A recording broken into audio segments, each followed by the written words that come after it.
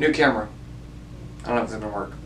Okay, so here is a problem. And the question is coming down to, what do you do when you divide vectors, or how do you get around that situation? So suppose I have an object that starts at position 1 and it moves down to position 2. And I know these two positions, R1, I pick some values. 1.5, 3.10 meters, it doesn't move in the z direction. R2 is 2.8, negative 2.50 meters, doesn't move in the z direction. And I know the average velocity.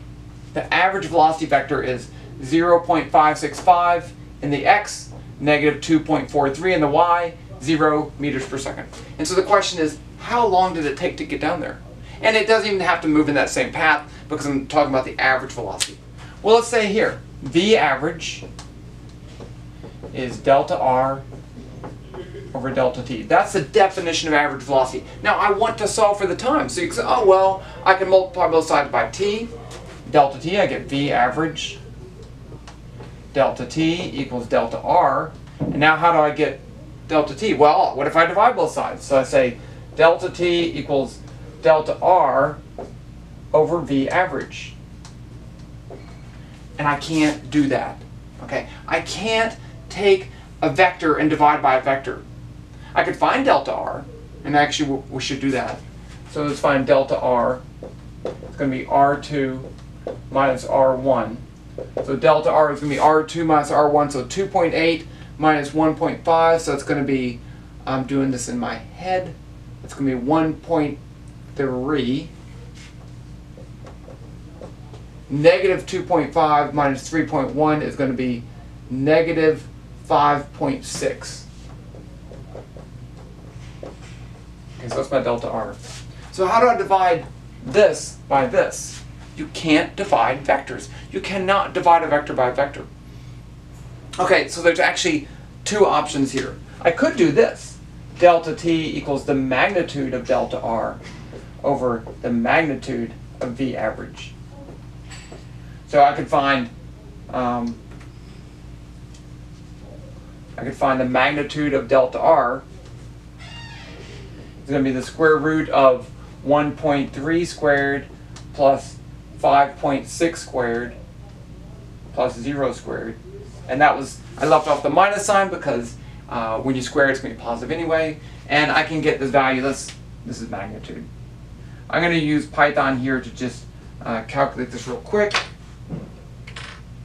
So let's say dr equals vector 1.3 negative 5.60, and then I'll say print the mag of dr. Using Python's calculator, completely legitimate. So I get 5.7, let's say this is 5.75 meters.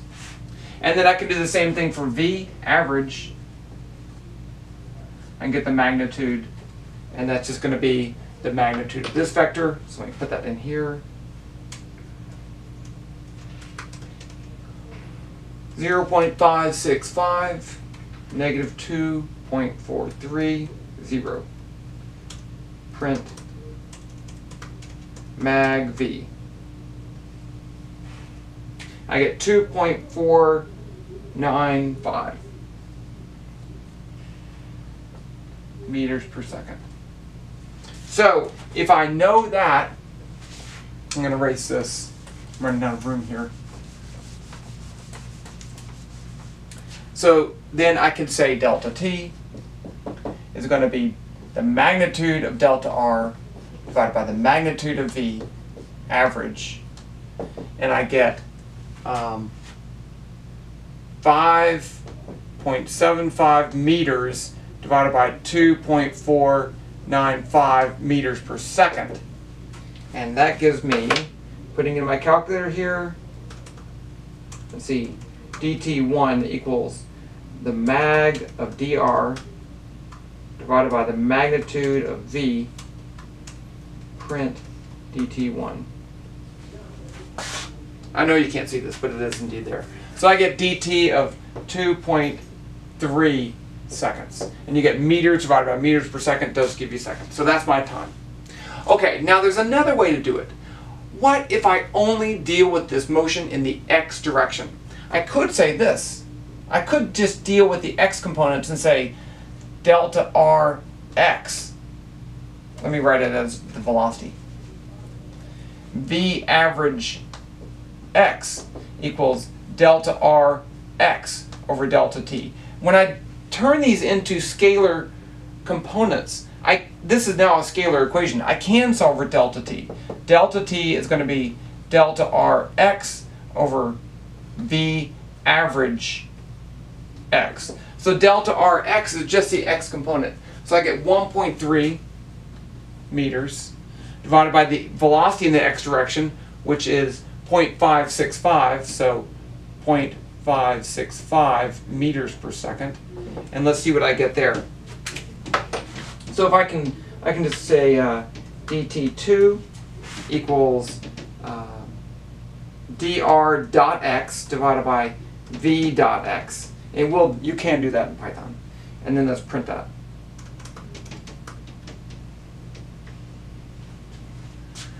I get 2.3. I get a slightly different number. I will let you know. I get 2.30088, and the other one I had was 2.30434 seconds. Okay, now there's one other way to do it. What if I did the same thing with the y direction?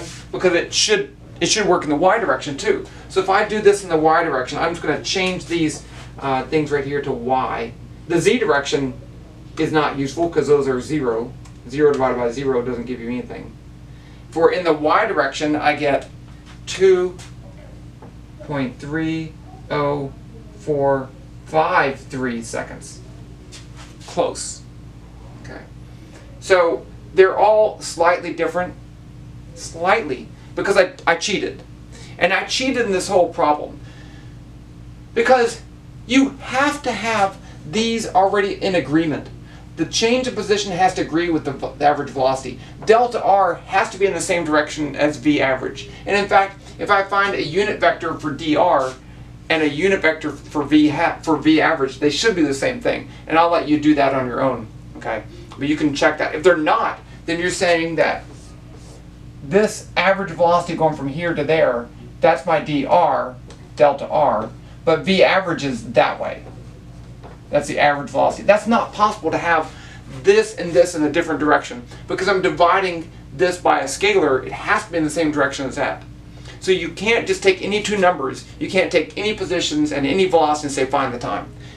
Now the other way around you could, if I have any position and any time, any change in position any time, I can find the velocity because it will be a vector. Okay. But when you're finding the time, if it doesn't work out, then you could get a situation that's impossible. But in this case, probably the best thing to do would be, if I was doing this, I would just do the x components. But remember, you cannot do that. You cannot divide a vector by a vector. And that's the end of the story.